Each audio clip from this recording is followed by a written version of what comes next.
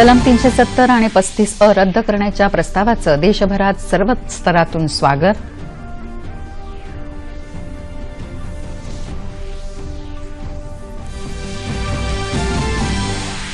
काश्मीरमध्ये श्रीनगर आणि काही जिल्ह्यांमध्ये काल मध्यरात्रीपासून 144 कलम जारी.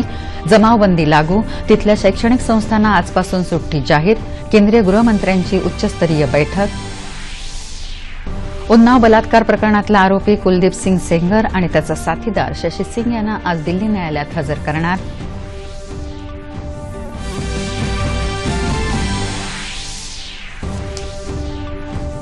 आणि कोकणासह पश्चिम महाराष्ट्राला पावसानं झोडपलं.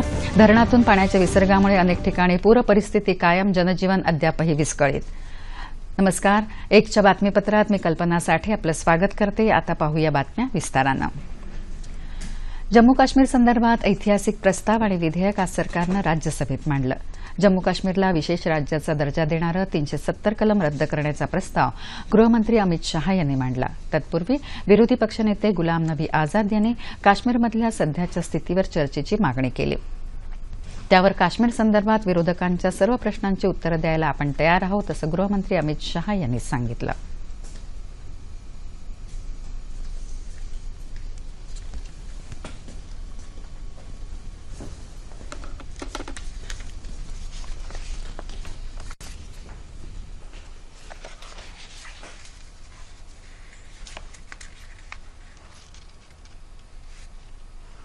मैं संकल्प प्रस्तुत करता हूं कि यह सभा भारत के राष्ट्रपति की दिनांक 19 दिसंबर 2019 की उद्घोषणा के अनुरूप जम्मू और कश्मीर की राज्य की विधायी शक्तियां इस सदन में निहित होने एवं राष्ट्रपति द्वारा भारत के संविधान अनुच्छेद 3 के प्रावधान के अंतर्गत जम्मू और कश्मीर पुनर्गठन विधेयक जम्मू और कश्मीर पुनर्गठन विधेयक 2019 को सदन के सम्मुख विचार के लिए संबोधित करने पर यह सदन जम्मू और कश्मीर पुनर्गठन विधेयक 2019 को स्वीकार करे और इसको व्यक्त करे.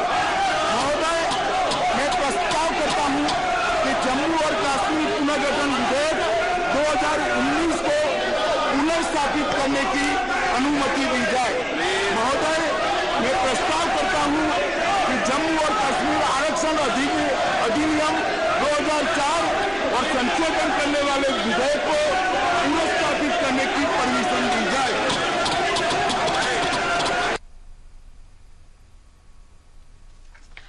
1947 मध्ये काश्मीरच्या विलिनीकरणाच्या वेळी या कलमाची तरतूद करण्यात आली होती. गृहमंत्र्यांच्या घोषणेनंतर काँग्रेस, डावे पक्ष, तृणमूल काँग्रेस, सपा, टीडीपी, राजद या पक्षांच्या सदस्यांनी प्रचंड गदारोळ केला. अण्णा द्रमुक, बिजू जनता दल आणि बसपानं मात्र सरकारला पाठिंबा दिला आहे. कलम 35 रद्द करण्याचा सरकारचा प्रस्ताव आहे. 1954 मध्ये हा आदेश मंजूर करण्यात आला होता. या आदेशाद्वारे इतर राज्यातले नागरिक जम्मू काश्मीरमध्ये मालमत्ता खरेदी करू शकत नाही. स्थायी नागरिकाची व्याख्या करण्याचा अधिकार या आदेशाद्वारे जम्मू काश्मीर विधानसभेला मिळाला होता. जम्मू काश्मीर पुनर्रचना विधेयक 2019 राज्यसभेत मांडण्यात आलं. त्यानुसार जम्मू काश्मीरचं विभाजन करून जम्मू काश्मीर आणि लडाख हे 2 केंद्रशासित प्रदेश करण्याचा प्रस्ताव आहे. यापैकी जम्मू काश्मीरसाठी विधिमंडळ असेल तर लडाखसाठी नसेल. लडाखच्या खासदारांनी या विधेयकाचं स्वागत केलं आहे. जम्मू काश्मीरचं कायदेमंडळ इतर राज्यांप्रमाणेच विधानसभा म्हणून कार्यरत राहील. तसंच राज्यपालांचा सदर ए रियासत हा दर्जा काढून घेतला जाईल. सर्व घटनात्मक सुधारणा जम्मू काश्मीरसाठीही लागू ठेवण्याची तरतूद या विधेयकात आहे. या संदर्भात आज राज्यसभेत चर्चा होणार आहे. जम्मू आणि काश्मीर द्वितीय सुधारणा विधेयक 2019 आज राज्यसभेत मांडण्यात आलं.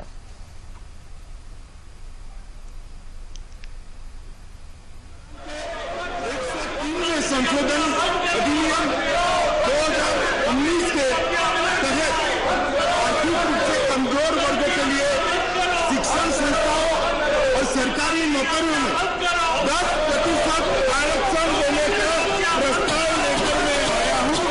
यह आरक्षण अनुसूचित जातियां, अनुसूचित जनजातियां, अन्य पिछड़े वर्ग और सीमा के आरक्षण के अलावा ज्यादा 10% आरक्षण आर्थिक रूप से पिछड़े लोगों को दिया जाएगा.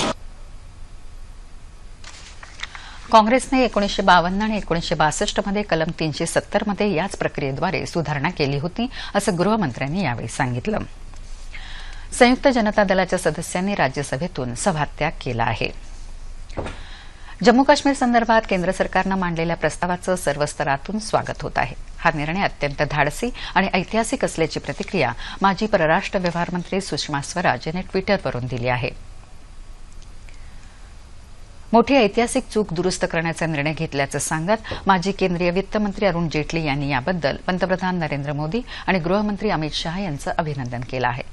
कलम 370 संदर्भातला निर्णय हा राष्ट्रीय एकात्मतेसाठी अत्यंत महत्वपूर्ण निर्णय आहे, असं जेटली यांनी म्हटलं आहे. हा निर्णय जम्मू काश्मीरमधल्या नागरिकांसाठी अत्यंत फायद्याचा ठरणार आहे. यामुळे गुंतवणूक, उद्योग आणि रोजगार वाढायला मदत होईल, असं ते म्हणाले. देशाच्या इतिहासातला आजचा गौरवशाली क्षण आहे, अशी प्रतिक्रिया भाजपचे ज्येष्ठ नेते आणि मध्य प्रदेशचे माजी मुख्यमंत्री शिवराज सिंग चौहान यांनी दिली आहे. या निर्णयामुळे करोडो भारतीयांची स्वप्नपूर्ती झाली, असं ते म्हणाले.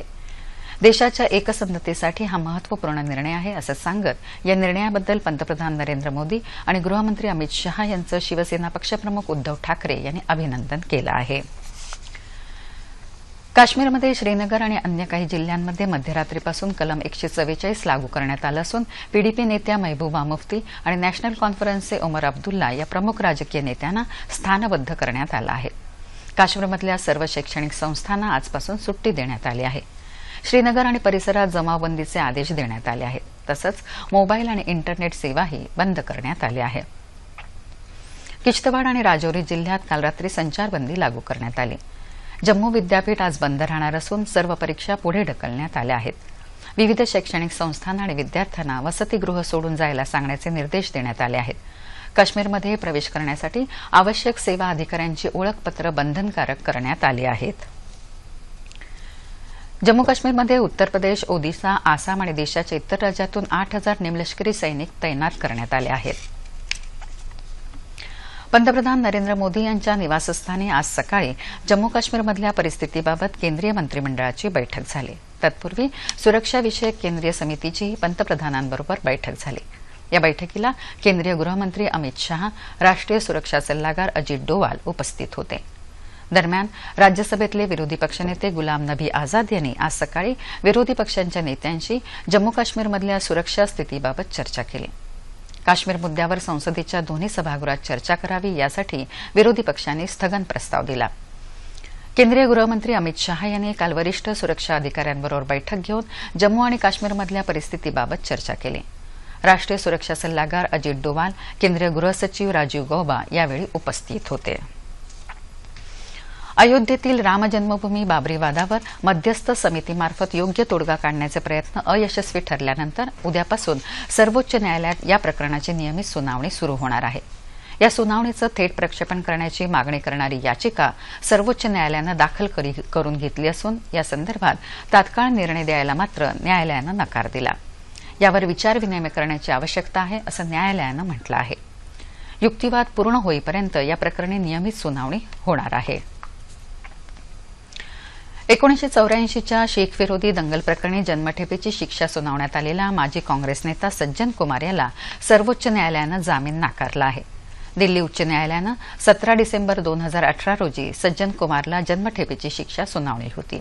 त्या दंगलीत हजारो शीख मारले गेले होते.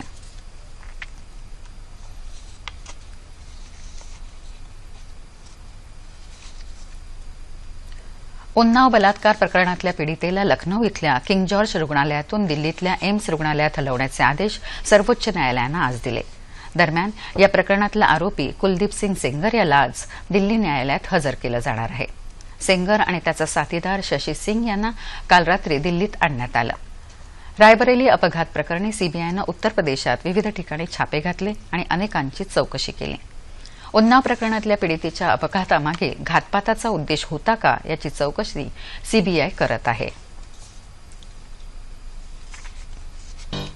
सर्वांच्या कल्याणासाठी सकारात्मकतेला प्रोत्साहन देण्याचं आवाहन पंतप्रधान नरेंद्र मोदी यांनी भाजप खासदारांना केलं. नवी दिल्लीत भाजपच्या 2 दिवसीय कार्यशाळेचा काल समारोप झाला, त्यावेळी ते बोलत होते. राजकारणात सांघिक भावनेनं काम करायला हवं, असं त्यांनी सांगितलं. राजकारणात नकारात्मक विचार असता कामा नयेत, असं ते म्हणाले. भाजपच्या अनेक वरिष्ठ नेत्यांनी या कार्यशाळेला मार्गदर्शन केलं. संसदीय कामकाज मंत्री प्रल्हाद जोशी यांनी ही माहिती दिली.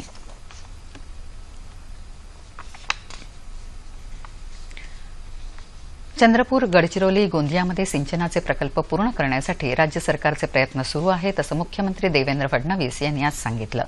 गडचिरोली जिल्ह्यात आज सकाळी मुख्यमंत्र्यांची पत्रकार परिषद झाली. गडचिरोली जिल्ह्यातल्या लोह प्रकल्पाची लवकरच सुरुवात होईल. लोहमार्गही लवकरच पूर्ण करू असं आश्वासन त्यांनी दिलं. राज्यात झालेल्या मुसळधार पावसामुळे जनजीवन विस्कळीत झालं आहे. मात्र राष्ट्रीय आपत्ती निवारण दलाचे जवान उत्तम कार्य करत असल्याचं त्यांनी सांगितलं. गडचिरोलीत काल महाजनादेश यात्रेच्या निमित्तानं काल त्यांची सभाही झाली. ईव्हीएम नाही तर जनता मत देते, पण लोकसभेत झालेल्या पराभवामुळे कुणाला दोष द्यावा हे विरोधी पक्षांना समजत नसल्यानं ते ईव्हीएम विरोधात आंदोलनं करत आहेत अशी टीका मुख्यमंत्री देवेंद्र फडणवीस यांनी केली.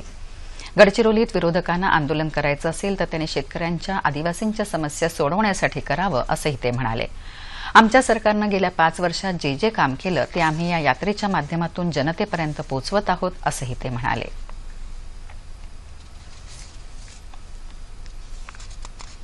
सार्वजनिक प्रसारण क्षेत्रात भारतीय माहिती सेवेतले अधिकारी महत्वपूर्ण भूमिका बजावू शकतात असं प्रसार भारतीचे मुख्य कार्यकारी अधिकारी शशी शेखर वेंपती यांनी म्हटलं आहे. डिजिटल हे संवादाचं भवितव्य आहे. संवाद एकतर्फी असू नये असंही ते म्हणाले. भारतीय माहिती सेवेतील अधिकाऱ्यांची दुसरी अखिल भारतीय परिषद आज दिल्लीत सुरू झाली. त्यावेळी ते बोलत होते. संवाद त्वरित व्हायला हवा, त्यात विलंब नको असं माहिती आणि प्रसारण सचिव अमित खरे म्हणाले. निवडणूक काळातील कामाची तसंच आचारसंहितेचं पालन केल्याबद्दल त्यांनी अधिकाऱ्यांची प्रशंसा केली. अधिकाऱ्यांनी नागरिक केंद्रित दृष्टिकोन बाळगावा अशी सूचना त्यांनी केली. राज्यात गेल्या 5 वर्षात केंद्राच्या योजनांची प्रभावीपणे अंमलबजावणी होत असल्यामुळे जनतेचे प्रश्न निकाली निघत आहेत असं अकोल्याचे पालकमंत्री डॉ. रणजित पाटील यांनी म्हटलं आहे. मुख्यमंत्र्यांची महाजनादेश यात्रा अकोल्यात दाखल होणार असल्यामुळे त्याची माहिती देण्यासाठी आयोजित पत्रकार परिषदेत ते बोलत होते. महाराष्ट्राच्या राजकारणात प्रथमच मुख्यमंत्री लोकांमध्ये जाऊन खुलं आवाहन करत असल्याचं ते म्हणाले.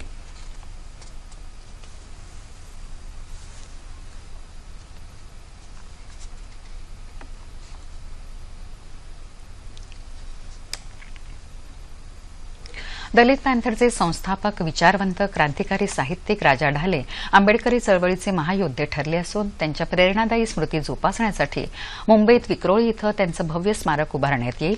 यासाठी राज्य सरकार आणि महापालिकेकडे प्रयत्न करणार असल्याचं रिपब्लिकन पक्षाचे राष्ट्रीय अध्यक्ष आणि केंद्रीय सामाजिक न्याय राज्यमंत्री रामदास आठवले यांनी म्हटलं आहे.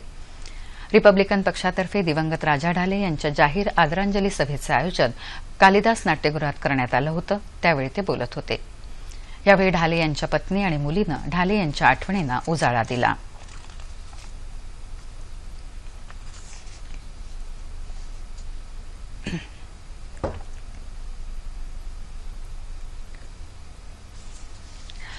नवीन पिढी हे देशाचं भविष्य आहे.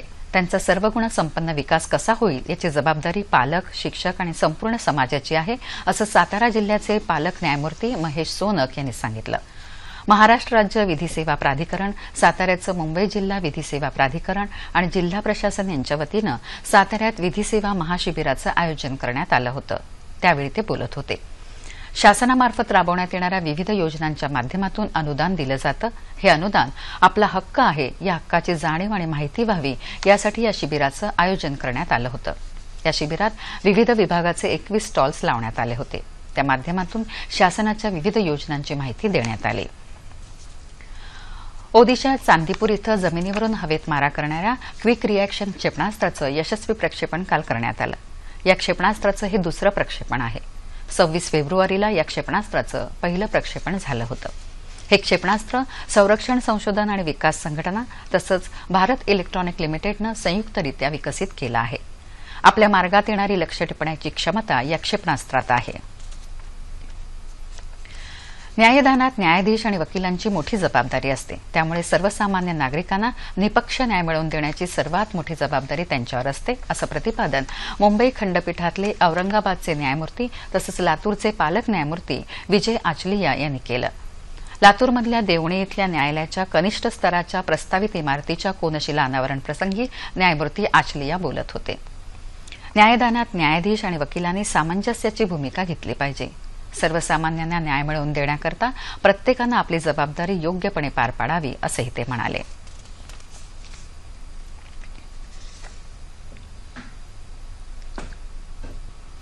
बँकॉक इथं सुरू असलेल्या थायलंड खुल्या बॅडमिंटन स्पर्धेत भारताच्या सात्विक साईराज आणि चिराग शेट्टी या जोडीनं पुरुष दुहेरीचं विजेतेपद पटकावून इतिहास रचला आहे. पुरुष दुहेरीच्या आज झालेल्या अंतिम सामन्यात या 16व्या मानांकित जोडीनं चीनच्या ली जुनहुई आणि ल्यू ही चेन या तिसऱ्या मानांकित जोडीला 21-19, 18-21, 21-18 असं तासभर चाललेल्या अत्यंत रोमांचक आणि अटीतटीच्या लढतीत हरवलं. जागतिक बॅडमिंटन महासंघाच्या सुपर 500 दर्जाच्या स्पर्धेचं किंवा कुठल्याही जागतिक बॅडमिंटन स्पर्धेच्या पुरुष दुहेरीचं विजेतेपद पटकावणारी भारताची ही पहिली जोडी ठरली आहे. या विजेतेपदामुळे जागतिक बॅडमिंटनच्या पुरुष दुहेरीच्या क्रमवारीत पहिल्या 10 क्रमांकामध्ये कुठल्याही भारतीय जोडीला पहिल्यांदा स्थान मिळवण्याचा मान या भारतीय जोडीला मिळण्याचा मार्ग मोकळा झाला आहे.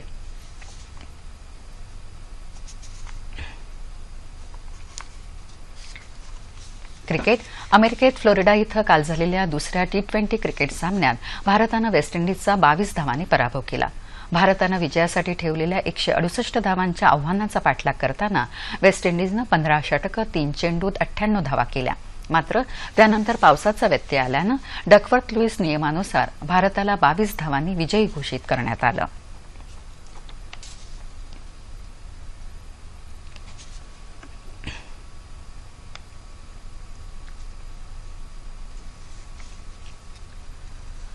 कोकणासह पश्चिम महाराष्ट्राला पावसानं झोडपून काढल्यानंतर अनेक धरणातून पाण्याचा विसर्ग सुरू आहे. त्यामुळे पूरस्थिती निर्माण झाली आहे. बहुतांश ठिकाणी जनजीवन अद्याप पूर्वपदावर आलेलं नाही. रत्नागिरी आणि सिंधुदुर्ग जिल्ह्यात आज पुन्हा पावसानं जोर धरला आहे. कोकण रेल्वेची वाहतूक सुरू झाली आहे. कोकण रेल्वे मार्गावर मालगाड्यांची वाहतूक सुरू होती. आता दुपारपासून प्रवासी वाहतूक सुरू झाली आहे. मडगावहून मुंबईकडे जाणारी जनशताब्दी एक्सप्रेस तसंच मडगाव हजरत निजामुद्दीन राजधानी एक्सप्रेस आज आपल्या निर्धारित वेळेत सुटल्या. मुसळधार पावसामुळे रत्नागिरी जिल्ह्यातील सर्वच नद्या या दुथडी भरून वाहत आहेत. सोमेश्वर, चांदेराई, काजरघाटी या ठिकाणी नद्यांना पूर आल्यामुळे काही गावांचा संपर्क तुटला आहे. जिल्हाधिकारी सुनील चव्हाण यांनी स्वतः आज सकाळी या भागाची पाहणी केली. रत्नागिरीत चिपळूण बाजारपेठेत पाणी भरलं आहे. रात्री वसिष्ठ नदीनं धोक्याची पातळी ओलांडल्यामुळे खबरदारीचा उपाय म्हणून ब्रिटिशकालीन पूल वाहतुकीसाठी बंद केला आहे.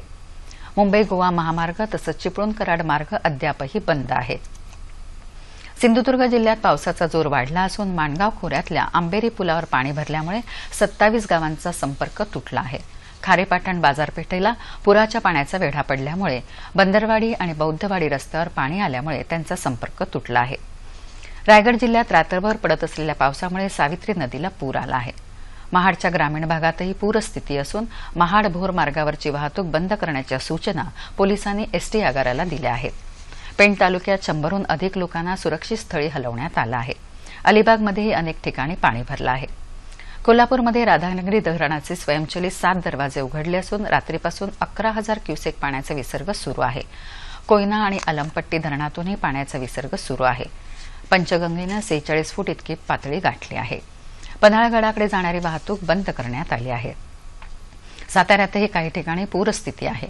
नाशिकमधल्या गंगापूर धरणातून पाण्याचा विसर्ग सुरू असल्यामुळे नदीकाठच्या घरांमध्ये पाणी भरलं आहे. या ठिकाणी आपत्ती व्यवस्थापन दलाच्या मदतीनं जिल्हा प्रशासनाकडून मदत कार्य सुरू आहे. नाशिक धरण क्षेत्रात पावसाचा जोर कायम असल्यामुळे नांदूर मधमेश्वर धरणातून रात्री 10 वाजता 2,91,000 क्युसेक्स पाणी सोडण्यात आल्यामुळे गोदावरी नदीनं रुद्रावतार धारण केला आहे. कोपरगावसह तालुक्यातल्या नदीकाठच्या क्षेत्रात मोठ्या प्रमाणात पाणी शिरल्यामुळे नागरिकांना सुरक्षित स्थळी हलवण्यात आलं आहे.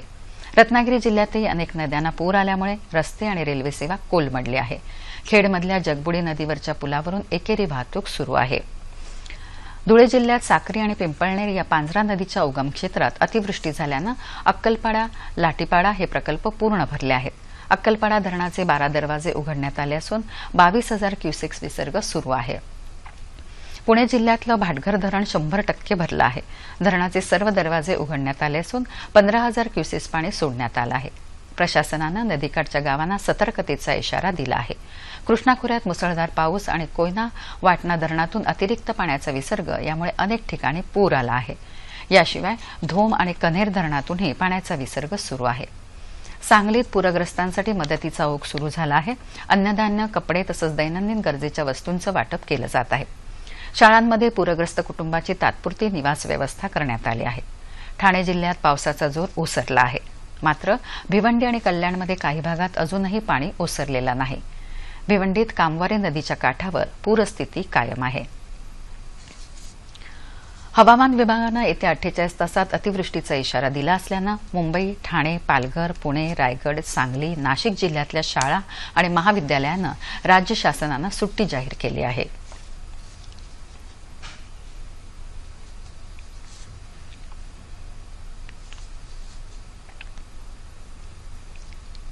शेवटी पुन्हा एकदा ठळक बातम्या. जम्मू काश्मीरला विशेष दर्जा देणारं ऐतिहासिक 370 कलम रद्द करण्याचा प्रस्ताव राज्यसभेत गृहमंत्र्यांनी केला सादर. विरोधकांचा प्रचंड गदारोळ, बसपाचा सरकारला पाठिंबा. जम्मू काश्मीर पुनर्रचनेबाबतचं विधेयक केंद्रीय गृहमंत्र्यांनी राज्यसभेत मांडलं. जम्मू काश्मीर आणि लडाख हे 2 वेगळे केंद्रशासित प्रदेश करण्याचा विधेयकात प्रस्ताव.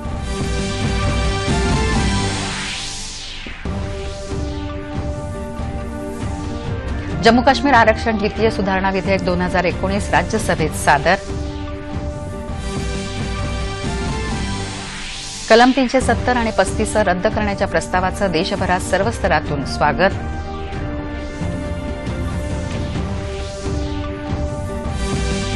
काश्मीरमध्ये श्रीनगर आणि काही जिल्ह्यांमध्ये काल मध्यरात्रीपासून 144 कलम जारी. जमावबंदी लागू. तिथल्या शैक्षणिक संस्थांना आजपासून सुट्टी जाहीर. उन्नाव बलात्कार प्रकरणातला आरोपी कुलदीप सिंग सेंगर आणि त्याचा साथीदार शशी सिंग यांना आज दिल्ली न्यायालयात हजर करणार.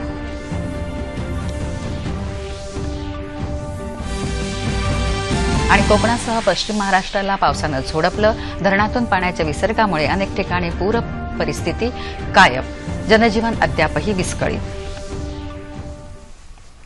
याबरोबरच हे बातमीपत्र संपलं. तेव्हा पुन्हा भेटूया दुपारी 4:30 वाजता पुढील बातमीपत्रात. नमस्कार.